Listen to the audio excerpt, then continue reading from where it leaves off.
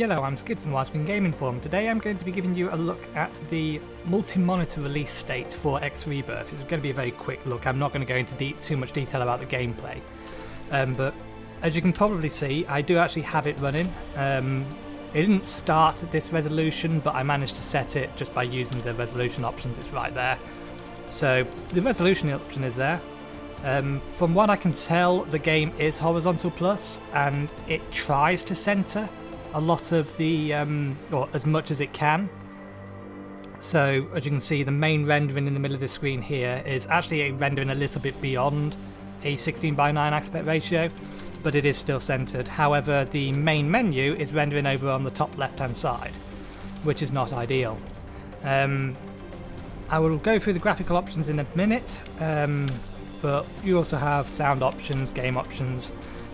By default, collision avoidance, aim assist and auto roll are on, and none of them are particularly things that I like. They're basically all flight assists of one description or another, and aim assist even has a with controller option, which does not bode well, and we will get to that in a minute. So let me just quick start a free play. So while this is loading, the performance of the game on release doesn't appear to be great, particularly with multi-monitor systems.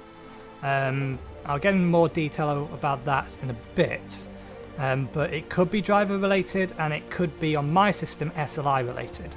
From what I can tell, it is not properly syncing the SLI cores, which means it's probably not utilising them properly. This means that I might actually be seeing a lower frames per second than I would get if I was only using a single monitor. So I don't think there's an SLI profile that's existing is working, and I'm actually going in reverse, so let me just stop that.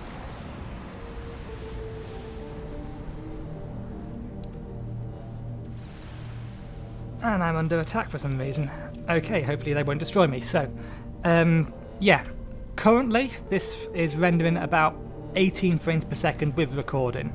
So I would probably get a little bit extra out of that. But to prove or to kind of illustrate my issue or my theory that SLI isn't working properly, Core 1 or GPU 1 is using 70% of its load, GPU 2 is using 80% of its load.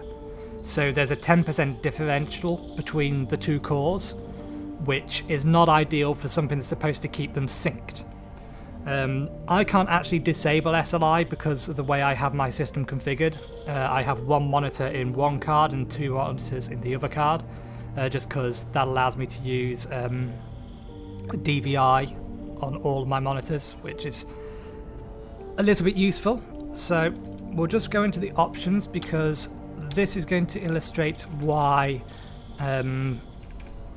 optimization is probably the highest issue with this game in the minute. So as you can see, I'm using standard resolution. I have anti-aliasing off, I have SSAO off, which is, I believe, ambient occlusion. It does that, and it takes 3, so I'm down 16 frames per second. So I have most of the settings as high as they will go, so if I turn that off, we're at 19. If we turn shadows off, 20. If we change the shader quality to low, 22 frames per second. If we change the level of detail settings all the way down to 0, 22 frames per second. If we change the view distance all the way down to 0, 23 frames per second. If we change this all the way down to 0, 23 frames per second. So that's from almost as high as it will go with anti-aliasing off to as low as it will go, and I've gained about 5 frames per second, which is absolutely absurd. There's basically no optimization, and the lack of options here means that I can't configure things in such a way that I could actually get a decent frame rate out of this constantly. So we're just going to set this back up to high, just because this, for 5 frames per second, there's little to no reason leaving them that low. So we'll set this back up to 50.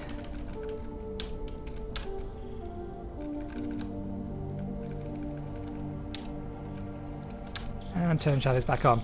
Now it is worth noting that the game has literally only just come out, so it's a little unfair to overly criticise it for this, but still, the performance and the lack of ability to change the settings enough to get any performance out of it is pretty sad. It's likely that once there's an SLI profile I'll get a reasonable frame rate out of it, but as it stands it's 20 frames per second at the minute, and I think it averages 25-30 while playing. I've not played enough to know for sure, but yeah, this is basically the starting system in the free play section, and it's 20. So that's not great. Now, another issue is joystick support. It does exist. I have my X52 Pro connected up and working at the moment. However, if I go through to the options and I reset my control settings, yes, so this is with my joystick connected. I'm fairly sure that the previous game correctly identified the joystick and actually set it up, but this game is basically just using a default. So if I now go back into the game, I'm not touching anything. And the reason it's doing this is fairly simple. It is a PC game that has been designed for a control or a joypad. As you can see, it has right stick, left stick and left trigger, despite the fact that this is a joystick. So it thinks it has a left trigger. Now left trigger is actually the throttle. So if I go there and move the throttle up, there we go, roll is now left trigger. And the actual rolling on the joystick is considered as the right trigger, which isn't great. And it also then thinks there's a left and a right stick, which there isn't, there's one. So I have to rebind yaw. So that's vertical on the stick, that's horizontal on the stick. And I can't bind these because basically I have no other analog inputs on this joystick. And if I wanted to bind them, I would want to bind them to a left, a right, an up and a down, because I've got a few hat switches and I would bind them to that. But I can't do that because the option isn't there because it's designed for pads. I can't currently find a way to actually remove binding. So if I want to get rid of these bindings here from button 5 and 6, I have to bind them to something that I probably know I'm not going to use. So I'm going to bind them to my flick switches down at the bottom. Boost, I will bind to here.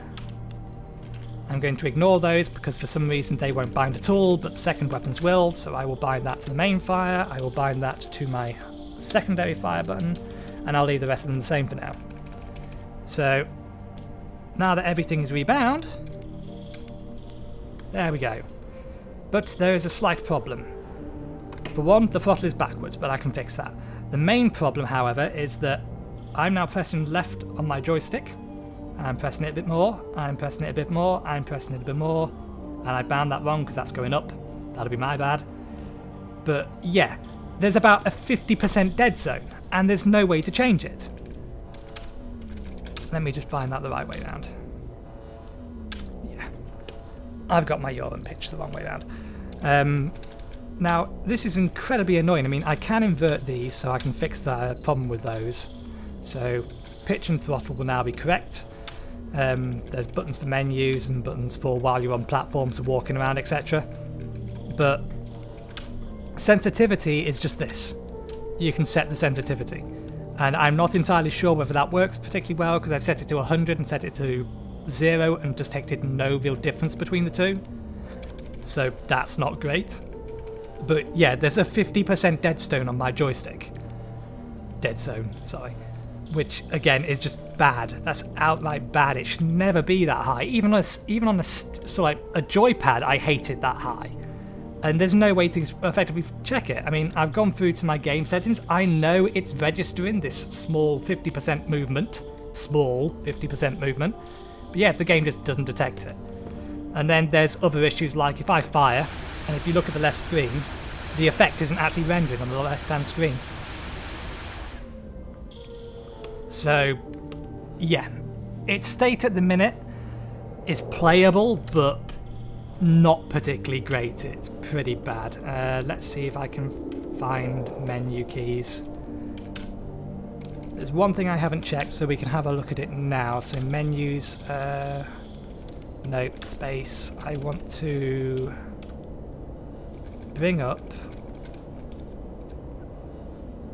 interaction menu, trade menu, com info. So let's try opening the maps, which are standard keys, and then Shift T and F. Shift T. Okay, so that menu's fine. Let's have a look at the map. Yeah, that's okay. So anything rendering on that's probably going to be fine.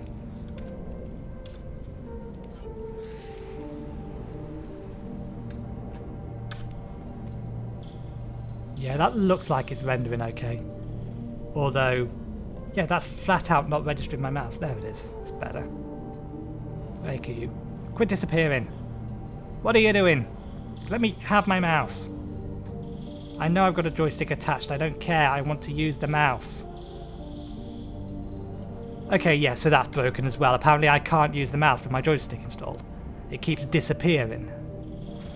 So yeah, release state is not great. It's probably playable, but 17 frames per second at the minute is just atrocious. I mean, this thing, my rig, can play Battlefield at 60 frames per second. And Battlefield has more to render than this does. It has flat out more to render. So yeah, they really need to work on the optimization. But yeah, I just wanted to make this video quickly before I've actually played it, just so that, well, partly because the sooner you get your video out, the more views you get, which is always useful for a channel. But yeah, it's worth noting the performance in this is so bad that if you're not running, so like at least one 680, it's possibly going to be unplayable for you. There's also no field of view slider, although I'm not entirely sure whether the field of view is actually bad at the minute. It doesn't look too bad. But yeah. So yeah, now that you know, I'll leave it there. Thank you very much for watching, and I will see you next time.